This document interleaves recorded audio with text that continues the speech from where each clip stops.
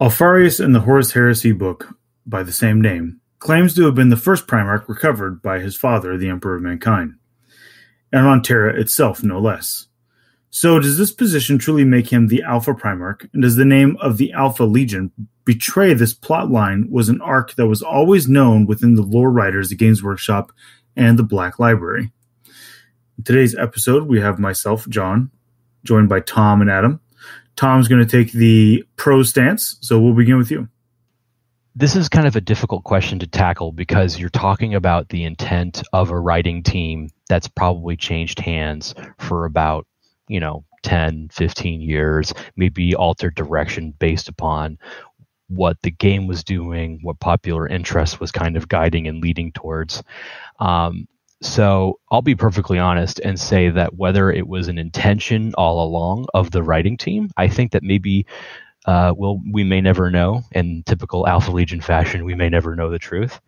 That said, I think that the storyline behind the Alpharius book actually lends itself to the idea that, yes, we can all make the joke that Alpharius is telling the story. Is it true?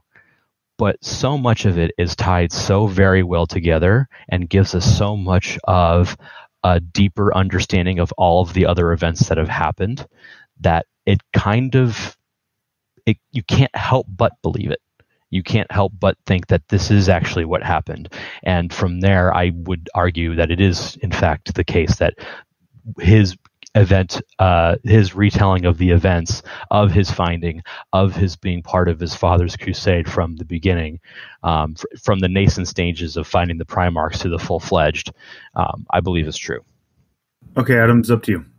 Coming from a gamer that's been playing these Games Workshop games for a long time, it's a different. I have a slightly different take, only because I know a lot, and most older gamers do that have been playing the game for a long time, know a lot more of the backstory, and it kind of goes into almost the origins of the game itself, especially during second edition, which I mentioned before, which coalesces a lot of the stories that we know today and that they've retold.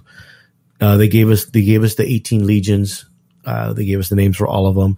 Now, the last legion was called Alpha Legion. I don't know if, to be honest, I don't know if that was like a joke with the last legion being called the first with the name Alpha.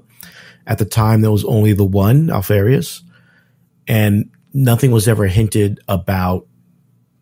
They hinted that it was actually the last founding, which may have been part of the joke in calling them the Alpha Legion.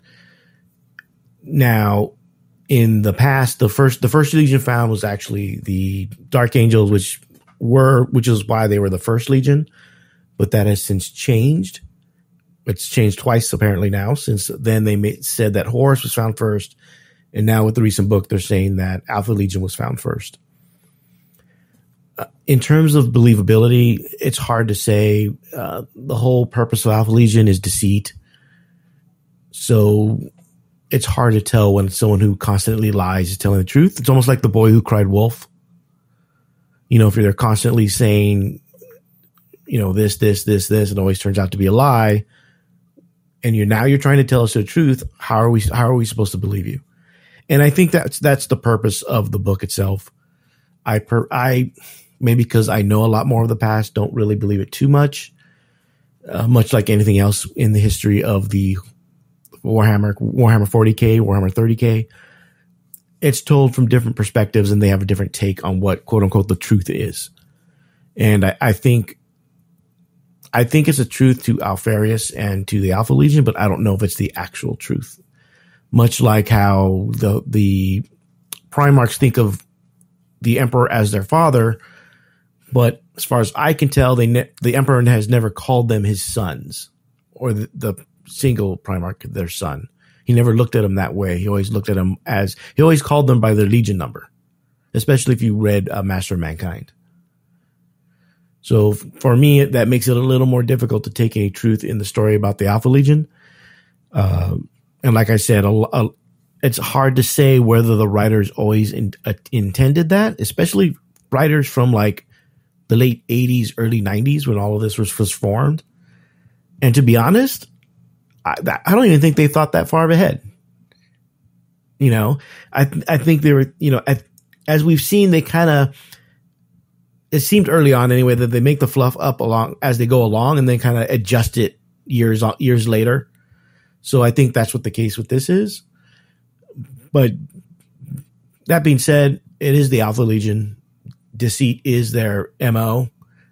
So I'm one to question whether it's the truth or not.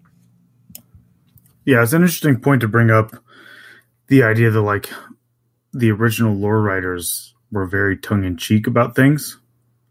So you could argue that they might have made the Alpha Legion be the last Legion, just trying to be funny.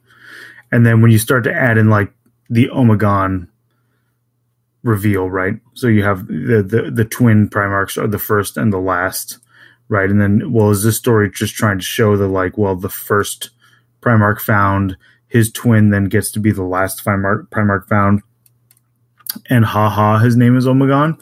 Like, is all of that an homage to that early tongue-in-cheek approach to the literature and the fluff?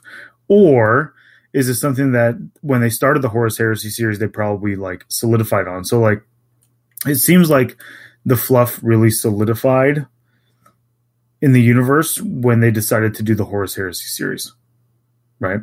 So they decided to do that series of books, and for the first time, they're going to go back and tell those real origin stories, and you're actually going to see the Emperor, and you're actually going to interact with the Primarchs, and so let's sit down and actually figure out these things.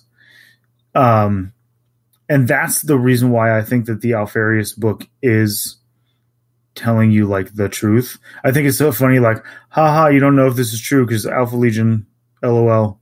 But like, I think it's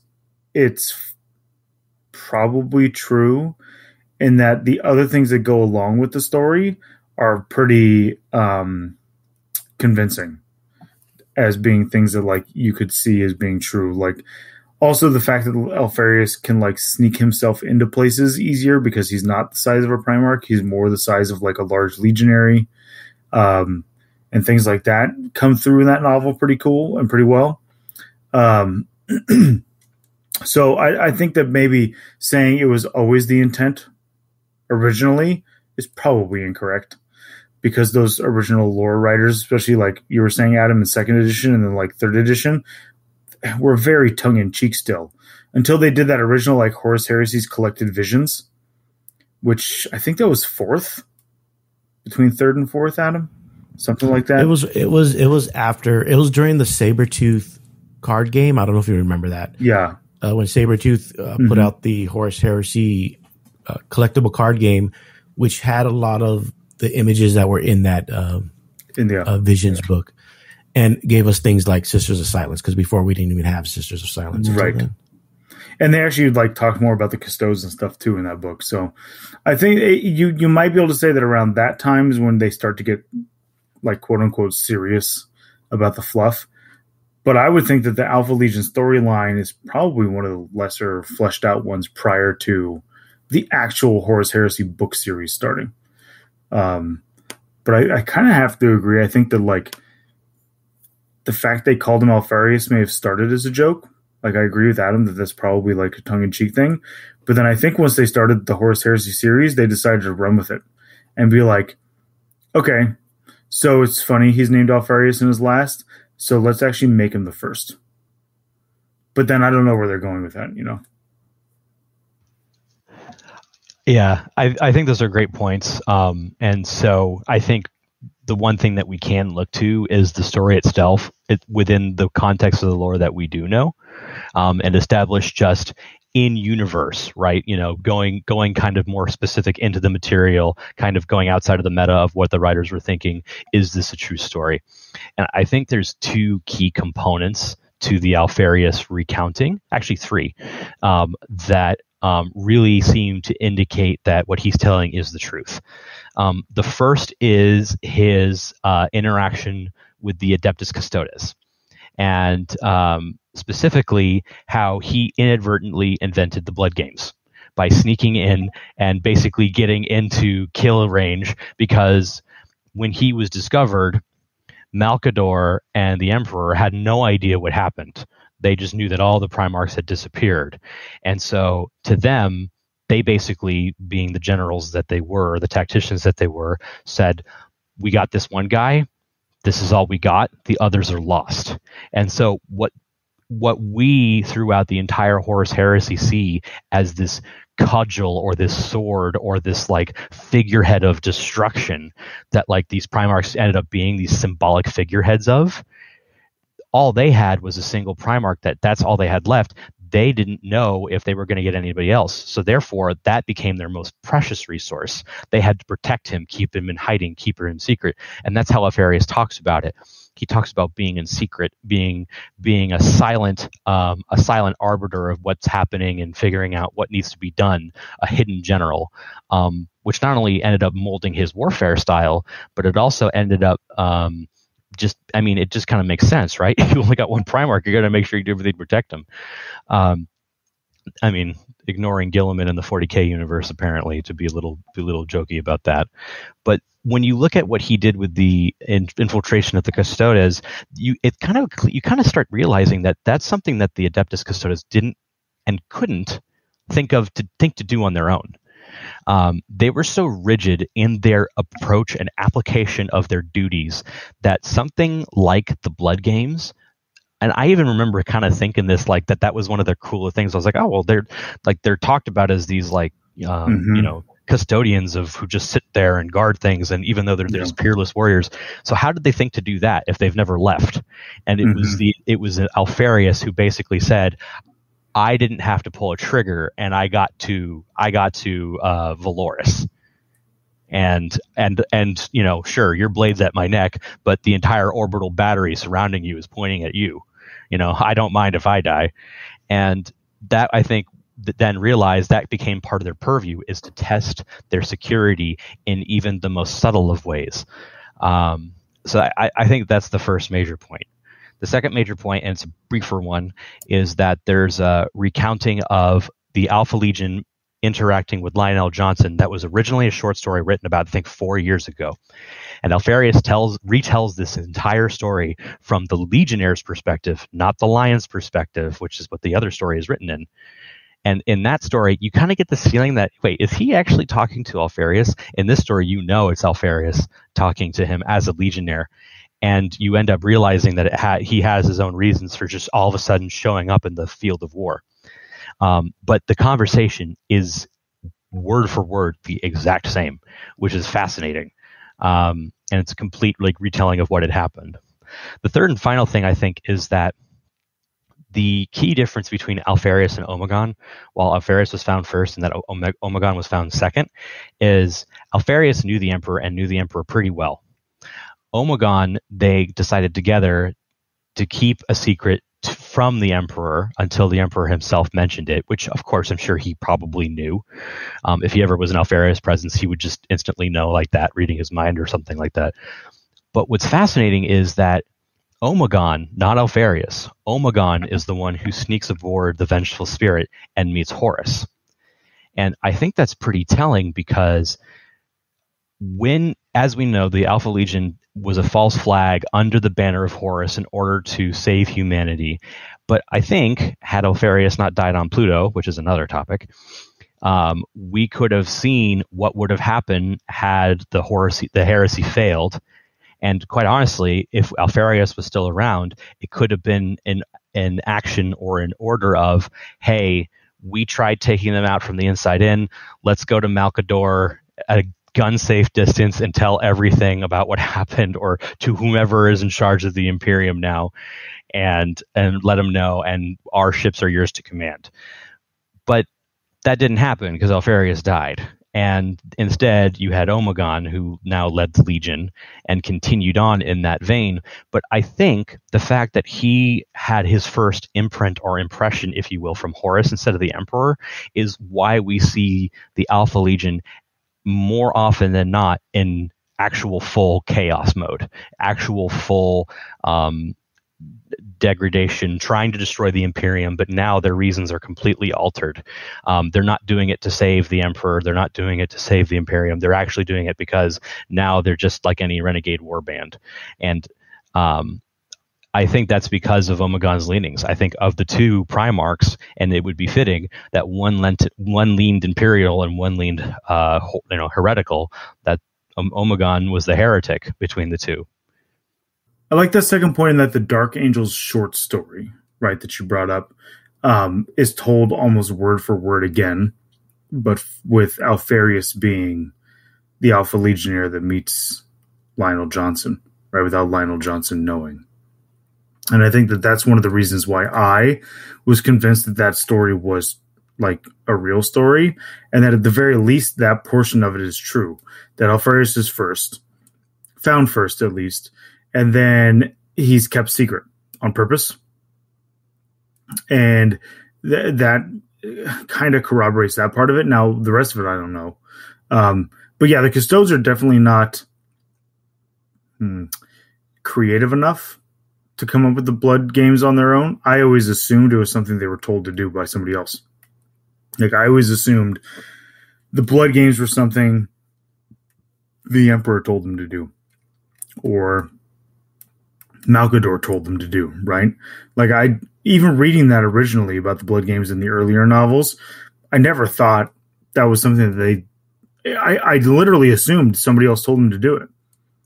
Like, I just figured it was something the Emperor said, you have to try to kill me as part of a way of making sure that I can survive. Or Malcador and the two of them. So that backstory for that is really interesting. I don't know if that makes me believe that book is any more true or not, or if it helps me believe that Alpharius was the Alpha anymore or not, but the Dark Angels one definitely does. His interactions with Lionel Johnson being so similar to the other story, that's what makes me think, for sure, that book is telling at least a semblance of the truth, even if it's a LOL Alpharius, who knows what's going on book, to a certain extent. Well, even the best lies have a kernel of truth in them. So I would expect some parts of the books to be true, but maybe not all of it. I mean, any one of the Primarchs could have claimed to have been found first, especially if they're there before all the other ones. And with Alpha Legion, they could, because of their very nature, they could easily just say, "Oh yeah, we were the first ones.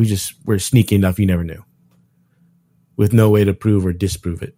In regards to the Omegon, his attitude, there's a short story in one of the later books. I can't remember the title of the book, where he goes on a special mission with some other Alpha Legionnaires to destroy an outpost, which is another Alpha Legion outpost.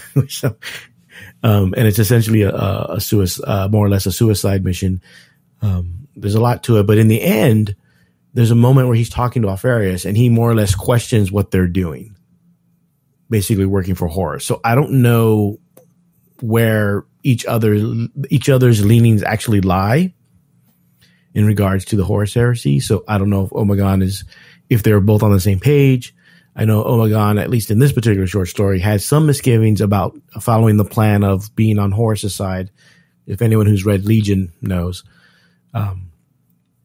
So I'm in that respect, I'm curious as what happens going forward. If you haven't read the Siege of Terror books, I suggest you do. I won't give up much more than that. But yeah, I think that in regards to the Alpha Legion in general, like I said, it's easy for anybody to claim to be the first, especially if there's no way to prove it. Because you can just play it off as, well, we're just super sneaky, so that's why you never noticed before. But they're the only one that fits with, right? Like the Alpha Legion and Alpharius are the only ones that fits the personality, the character, the Legion. Like, maybe Lionel Johnson could try to pull it off because he's very secretive. He's got that dark secret, like in the poem. Yes. And then maybe the Night Haunter. Yeah, I could maybe see him trying it too. But I think for the most part, it really only works for Alpharius. The only other one I might buy it for, honestly, would be the Lion. But the Lion was already like, I'm the lord of this whole freaking planet. And that's the other problem with all the Primarchs. All of them are like already the lords of their planets, right? Well, except for except for two of them. Mortarion and Angron, who were little bitches who needed dad's help to help them out. Right? the Mortarion and Angron, they needed dad to come save the day and help them, and then that would created more daddy issues.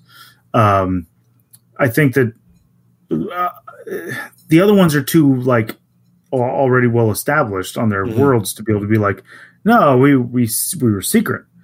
So it fits with the Alpha Legion because we don't learn about how they're found. In fact, I don't remember ever hearing about how they're found until that book talks about Omegon fighting his way onto the Bridge of the Vengeful Spirit. Right? Like, I don't think in the fluff they ever talk at all about how Alpharius and the Alpha Legion are like created and how the Primarch is found, other than he's last. They summarize the story of Alpharius, not knowing it was Omegon, but they summarize in one of the Horus Heresy books that Horus is the one who discovered Alpharius and knew that this armored warrior who snuck onto his ship past all of his armored legionnaires and was bearing like ancient Volkite weaponry was his brother. He just knew instantly, and they said they kind of summarized that. Was that in Legion? I don't remember what that was in. It might have been in Legion. It might have been in one of the earlier Heresy books where the Alpha Legion played more of a role than just being there. And I think the other thing too is that one of the things to remember is that this book feels more like a confession than it feels like a look at us grandstand, we're the first, haha. Like it's not this boastful thing. It's just, it feels more like a recounting, like a telling of what happened. And I think to that end, if we're to believe the sotto voce of Alpharius, yes, he's a liar. Maybe he does still have a reason to not tell the whole truth here, even in his confession. But the fact that I feel like it isn't a confession makes it a bit different than coming out and saying we're the first, we're the best. Additionally, too, I think that something else kind of came up.